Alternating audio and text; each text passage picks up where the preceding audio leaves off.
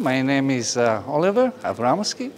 I'm a director of the Regional Office for Eastern Europe and Central Asia of IUCN, International Union for Nature Conservation. I'm happy to be here in Tashkent, this event which is bringing further our ongoing project on One Health in nature conservation, bringing people's or humans' well-being together, connecting it to wildlife's health and ecosystems' health. This is a regional project involving all 5 countries in Central Asia, and under the leadership, strong leadership and partnership with the government of Uzbekistan. I would like to use this opportunity to thank Minister Abdulhakimov for the ongoing and strong support the government gives us, and also for reaching out and working together with all counterparts, his counterparts in the rest of the countries in Central Asia. Our project is one of bringing many partners.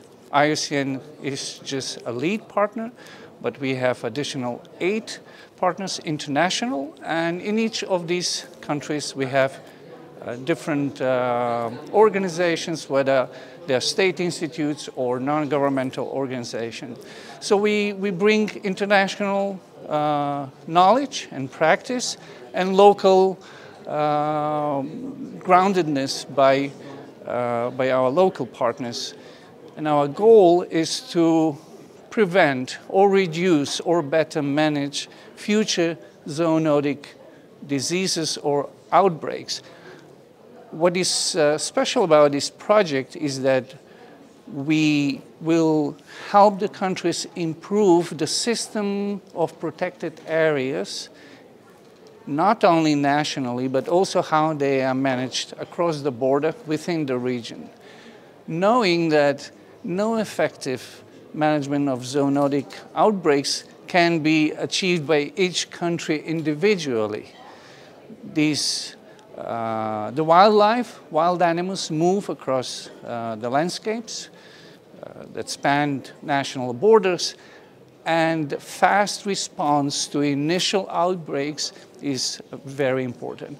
We'll bring international best practice, we'll develop and improve science and knowledge, how these protected areas are managed, and establish effective communication channels so that the governments, together with the protected areas on the ground, the rangers, the managers, can react swiftly and even more prevent these outbreaks. The health of ecosystems where this wildlife lives directly is linked to the health of people, and we will be helping with this project improve the system that manages and responds to zoonotic diseases. So thank you very much for this opportunity. And again, I'm very happy to be here in Tashkent.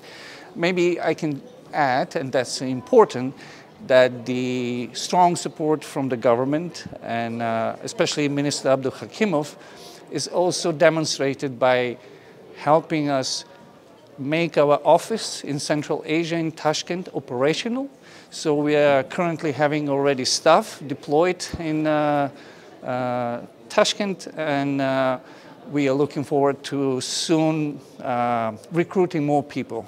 And finally, of course, I would like to thank the German government for the support of this project. 11 million project that will run for the next 5-6 years, and their support not only to IUCN, actually to the governments of Central Asia is much appreciated and valued. Thank you very much. Thank you.